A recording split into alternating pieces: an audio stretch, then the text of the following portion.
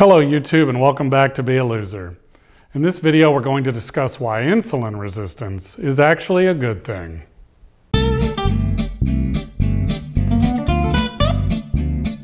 When someone is told that they are insulin resistant, they usually consider this a bad thing.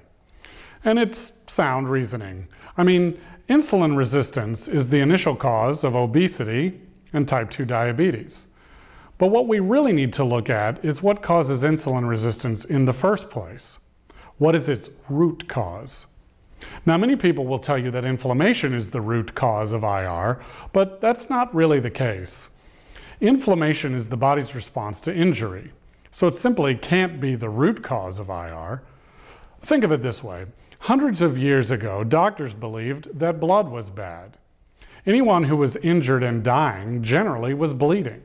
So the physicians believed that the blood was killing them. So what did they do? Well, anytime someone was sick or injured, they put leeches on them to remove the blood. I mean, if blood is bad, then getting it out of the body of a sick person must make them better, right? Obviously, more modern physicians realize that bleeding is just the response to the injury or illness, not the cause. There are many illnesses that involve inflammation. Cardiovascular disease, diabetes, neurodegenerative disease, obesity, cancer. But the inflammation is not causing the disease, it's only a response to it. The proof is in the pudding here. If inflammation was the cause of the disease, then anti-inflammatory medications would cure the disease. But we know too well that these meds do not cure heart disease, cancer, or obesity. So again, we must find the root cause of our insulin resistance. The first question must be that if so many people have IR, approximately 50% of the US population, then it can't just be that our bodies are poorly adapted. As we've seen from several other videos, if our bodies were so poorly designed, then our ancestors would have died out long ago. So perhaps the IR is actually trying to protect our body. But protect it from what? Well, we know that excessive glucose in the blood is toxic. So if it's toxic in the blood, then it must be toxic in the tissues of the body as well. Insulin doesn't actually remove the glucose from our bodies. It simply moves it out of the blood and into the body tissue, anywhere in the body. So this isn't actually reducing the total glucose in the body. It's merely moving it around within the body. So if glucose is toxic, then it's natural for the tissues to protect themselves from it. So insulin resistance is protecting us from excess insulin, which is forcing glucose from the blood into the tissue.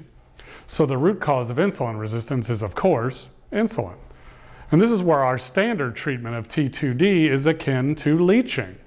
Our doctor looks at our blood labs and sees all this toxic glucose, but he or she thinks this is the root cause of our IR.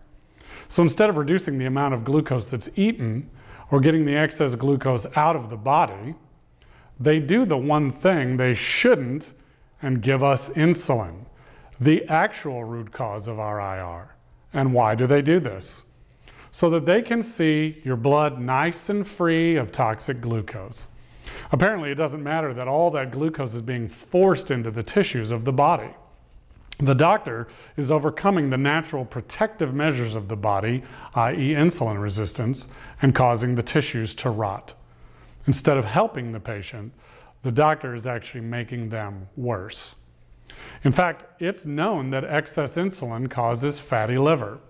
A study showed that with an increase in carbohydrate-dense, sugary foods over a 3-week period, weight only increased 2%, but there was an increase in liver fat of 27%.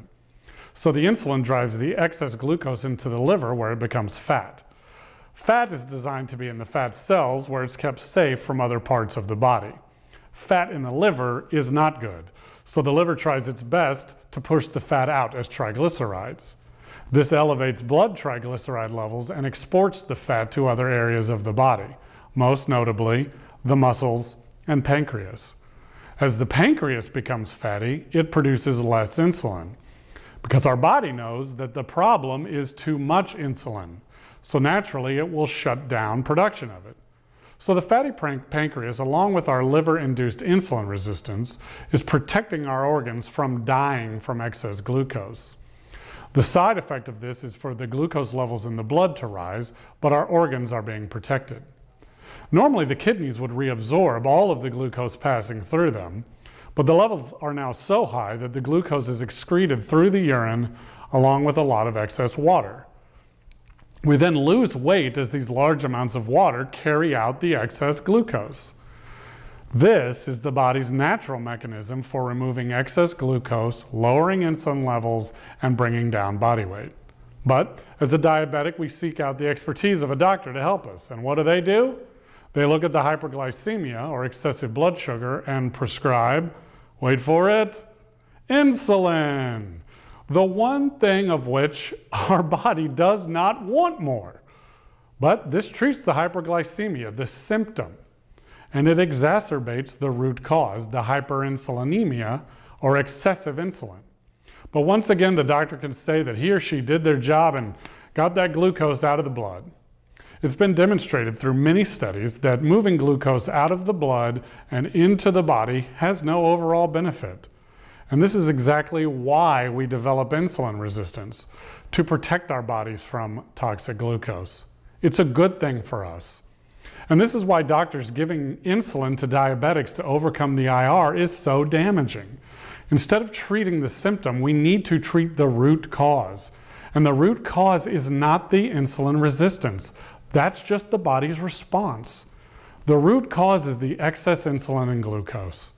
And the best ways to treat those are to stop putting glucose in by eating a low-carb, high-fat diet, or by burning the glucose off with intermittent fasting, or we can do both, LCHF plus IF, and rid ourselves of the glucose and high insulin even faster.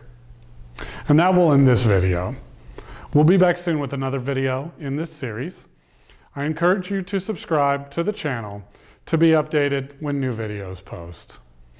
As always, thank you very much for watching. And until next time, keep being a loser.